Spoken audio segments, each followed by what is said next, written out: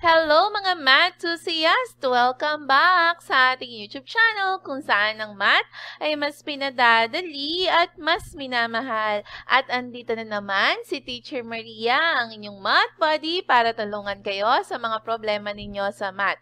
And for today's video, ito na yung hinihiling ng tutorial sa assessment part ng inyong week 2 about finding measures of position. Pero bago ko simulan ng video tutorial na ito, siguraduhin na muna, na napindot nyo na dyan ng like button. Sige na mga anak, ang konti ng like, ayaw nyo ba ng video?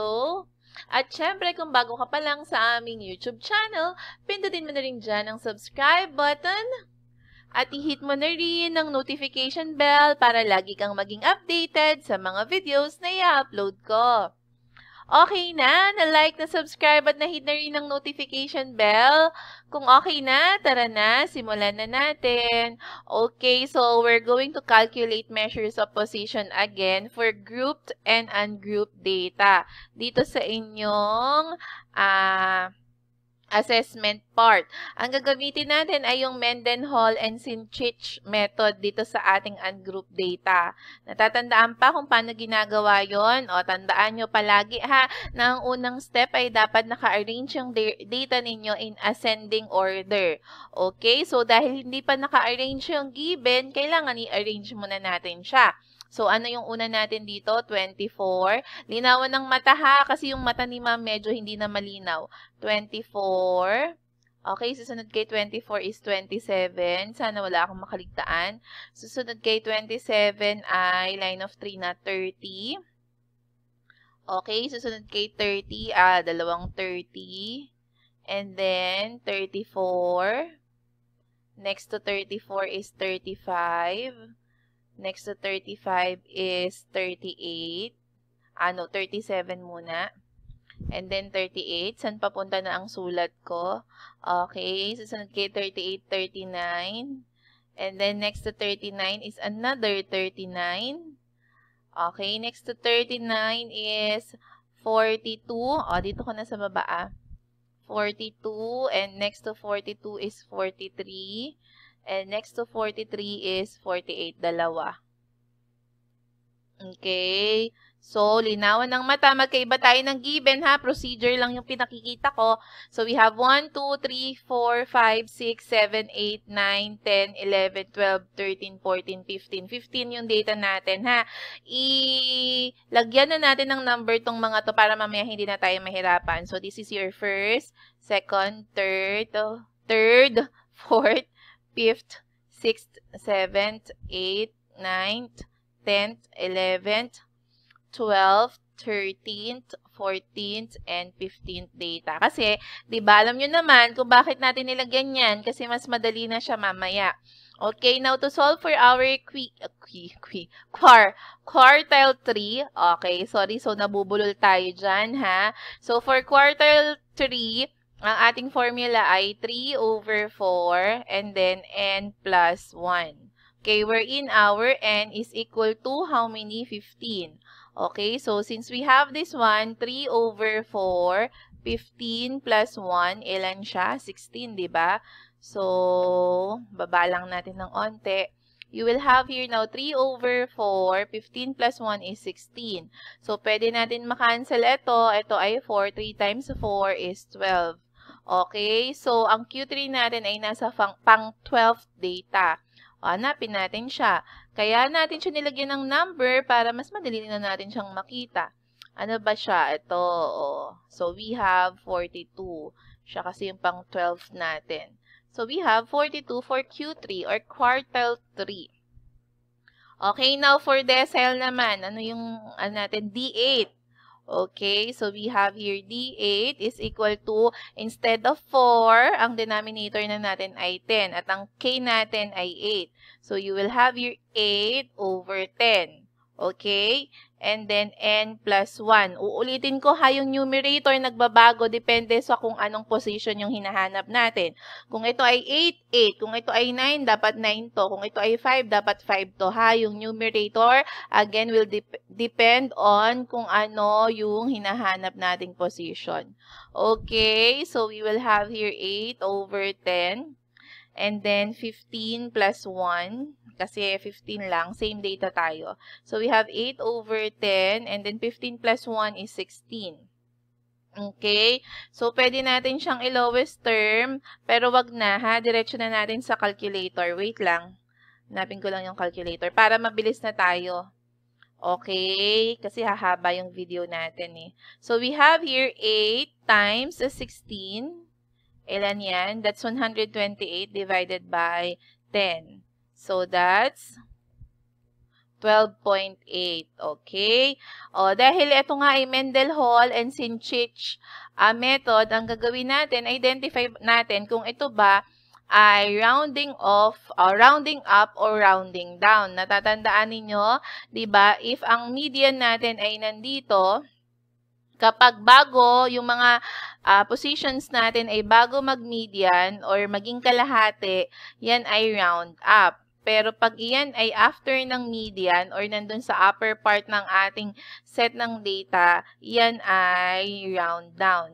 Okay? So, dahil ito ay 12.8 na nasa D8 na nasa upper part ng ating median, sorry, hinihinga si ma'am, i-round down natin siya. So, ito ay pang 12 pa rin. So, ibig sabihin, yung D8 natin is 42 din kasi the same lang siya. Okay? Now, let's go to P60. So, P60 is equal to 60 over, ano na denominator natin? 100 na kasi percentile na yan. N plus 1. So, you will have 60 over 100 and then 15 plus 1. So, you will have your 60 over 100. 15 plus 1 is 16. Okay. And then, let's have this one para mabilis. So, we have 60 times 16 is this one divided by 100. So, you will have 9.6.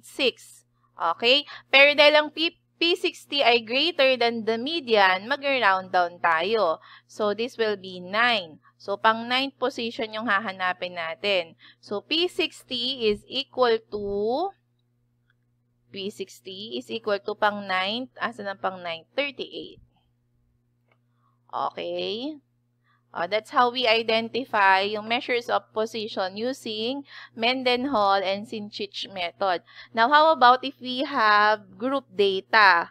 Okay, sundin lang natin yung steps na lagi natin ginagawa. But before that, let us first identify yung less than cumulative frequency nito at yung lower boundary nila. Okay? Ay, paano ba natin ito susulatan? Teka lang ha. Ang pasmadong kamay ni ma'am, kayang-kaya yan. Okay, let's see. Ayan. Gandahan nyo yun sa inyo, ha? Mahirap lang sa computer. Yung less than cumulative frequency, mag-a-add lang tayo pataas. So, 6 plus 7, 13. 13 plus 3, you have 16. 16 plus 3, that's 24. 24 plus 6 is 30. Ibig sabihin, yung N nyo ay 30. For lower boundary, magsasubtract lang tayo ng 0.5 dito ha sa mga first number natin dun sa interval natin. So, this will be 30.5, 25.5, 20.5, and then 15.5, and then 10.5. Okay, after that, kunin na natin yung mga to. Okay, find the position of our Q3 class. So, find for Q3 class, natatandaan ninyo ha, kung Q2 ang kukunin nyo, that's 2 over 4. Pero dahil ito ay Q3, naalala yung Kn over 4. Okay, ang K ko dito ay 3, ang N ko dito ay 30 over 4. Okay, ang K natin, ito yun ha, yung katabi ng mga letter. So, 3 times 30 is 90 over 4. 90 divided by 4, ilan? I-divide ko na ha. 90 divided by 4 is 22.5. So, we have here 22.5. Asan si 22.5 natin? Hanapin, asan si 22.5? Nandito siya. So, sa 24. So, eto ngayon yung Q3 class natin. Okay, now, hanapin daw natin yung class interval niya. That's between 26 to 30. Okay? And then yung lower boundary nito ay 25.5. And then yung less than cumulative frequency below our Q3 class is what? This one, 16. Nakikita ba? Ayan, 16. Kasi andito yung Q3 class natin. So, yun nasa baba dapat. And then yung frequency ni Q3 ay ito, 8. Okay? Now, I is the size of the class interval. Bilangin nyo, 11, 12, 13, 14, 15. So, ibig sabihin yung I mo ay 5. And then, let's solve. Dahil yung kn over 4, teka. Enter ko lang ha. Dahil yung kn over 4, eto na yun, yung nasa taas natin. Okay, hindi ko na isusulat ha para hindi na humaba. So, yung lower boundary natin ay 25.5 plus yung kn over 4 natin ay 22.5 minus yung less than frequency natin, cumulative frequency natin ay 16 over yung frequency natin na I and then times 5. O, sige ha, let's have this one.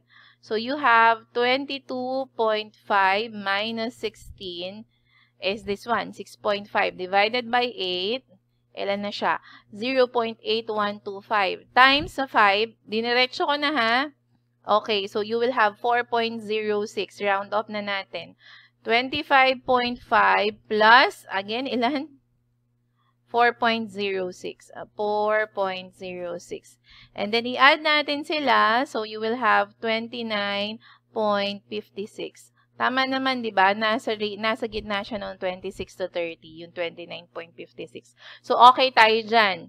Okay, now for D3, ganun ulit yung procedure natin, ha? Hanapin natin. Ang K natin dito ay 3. So, ito yung formula natin, ha? To find for the position. Ayan.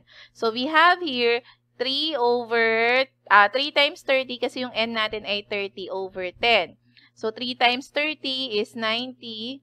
Okay, divided by 10. So, you will have here 9. Okay? Then, we look kung nasaang interval siya.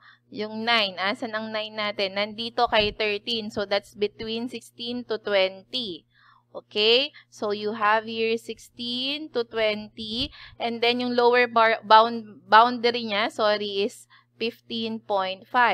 Ngayon, ano yung less than cumulative frequency before that? Since ito yung D3 natin, ang kukunin natin ay ito, 6. Tapos, ang frequency niya, 7. Okay, so you have 6, and then 7. Tapos, yung class interval niya ay 5 pa rin. Hindi naman na bago. Okay, so let's go on. Ito ngayon, ang lower boundary natin ay ilan? 15.5. Substitute na natin, ha? 15.5 plus yung kn over 10 natin. Ito na yun, ha? 9 minus yung cumulative frequency before, o yung less than cumulative frequency before, that's a 6 over 7, yung frequency ng ating D3 class, times 5. So, that will be equal to, so, let's have it, 9 minus 6 equals, divided by 7 equals, times 5 equals. So, you will have 2.14. Okay? Pag ni-round off yan, ay 2.14 kasi 2 yung katabi niya. Okay? So, you will have here 15.5 plus 2.14. So, you will have now equals 17.54. Okay, so this is our D3. So, for P25 or percentile 25, let's find for the position of the P25 class first. So, ang K natin ay 25, ang N natin is still 30 over, dahil percentile yan, 100. So, 25 times 30, let's have this one, 25 times 30, you'll have 750. Okay, divided by 100, hindi pa diniretso ni ma'am. So, divided by 100, that will be 7.5. Okay? So, nasaan ba ang ating 7.5 or 5? Anong boundary ang 7.5? Oh, nandito din siya. So, si P25 25, nandito din siya. Kasama siya ni D3 kasi 7, eto 6 lang to. So, between 16 to 20 siya. Yun yung interval natin. So, we have 16 to 20, which means our lower boundary is 15.5. Ano ngayon yung less than cumulative frequency? Siyempre, kapareho lang din ito. So, we have 6 and then yung frequency niya 7. So, we have here 6 and then 7. Tapos, yung interval natin ay 5. Okay, so let's solve. Ito naman ay, ito na yun, yung 7.5 ha. So, yung lower boundary natin ay 15.5 plus, what's that? 7.5 minus 6 over 7. And then times 5. Okay, so we have 7.5. 7.5 minus 6. Kinalgyo pa ni Mami, no? Divided by 7. So, that's 0.21 times 5. Okay, so you have 1.07. 1.07. So, 15.5 plus 1.07. Tama ba? Okay, 1 yung kasunod niya. So, pag ni-round up, 7 lang din yon. So, eto, kayang-kaya na natin itong i-add. This will be 16.57. Okay, so this is our P25. Ayan, pasensya na mga anak ko kung medyo na-delay ako ng pag-upload ng videos at yung mga request nyo hindi ko na pagbibigyan. Gabi lang talaga ako nakakagawa ng video. O, ayan o, 11:44 na. Kasi nga, ang dami-daming ginagawa. Kasi, alam nyo na, tapos na yung 3rd quarter, 4th quarter. Pagkatapos nito, tapos na tayo. Kaya ang daming rush reports. Kaya sana maintindihan ninyo ako. Ngayon, kung natutunan nyo itong guide natin or magagawa nyo na yung task ninyo dahil sa guide natin, i-comment yan sa baba ha. Kung walang ma-comment, i-comment nyo kung anong oras nyo napanood itong video na to. Tignan nyo dyan sa mga cellphone at inyong mga laptop anong oras na, tas i-comment nyo siya ha. At sana naman mapagbigyan nyo ako sa request ko na i-follow nyo naman yung Facebook page natin na Love Math TV ha. Sige na mga anak ko, punta na dito sa Facebook page natin ha. Okay lang yan, wala naman harm sa pag-follow, diba? Wala ngang bayad yun eh. Okay? At laging tandaan, let's spread the love of math at huwag kalimutang mag-comment. Bye!